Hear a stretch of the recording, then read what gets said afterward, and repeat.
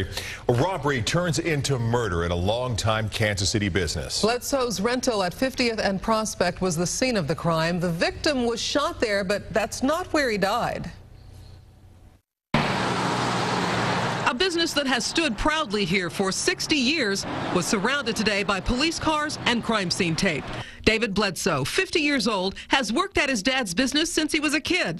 That all changed at 2 o'clock this afternoon. That's when he was shot by one of two robbers and later died. My friends keep telling us that she was worried about this happening. And I said, well, I didn't worry about it every day because you get too many gray hairs when you do that. The response from neighbors and friends was immediate. Well, all the friends and people are hearing about it, and they're coming to say how sorry they are, and I appreciate that very much. They're all trying to understand why two men in their late teens or early 20s would come into the store and shoot David, even though David's brother handed over the money. You don't know their motives. You don't know if their baby needed milk.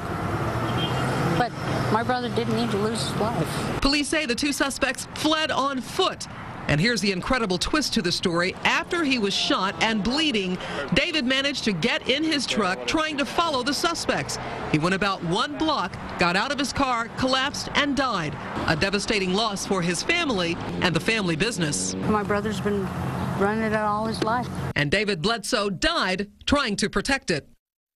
Now, witnesses told police both suspects got into a red car. They haven't been seen since. The Bledsoe family is hoping desperately that someone who knows the killer will tell police. There are several Bledsoe businesses around town, but Bledsoe Rental at 50th and Prospect is the only store owned by the victim's father.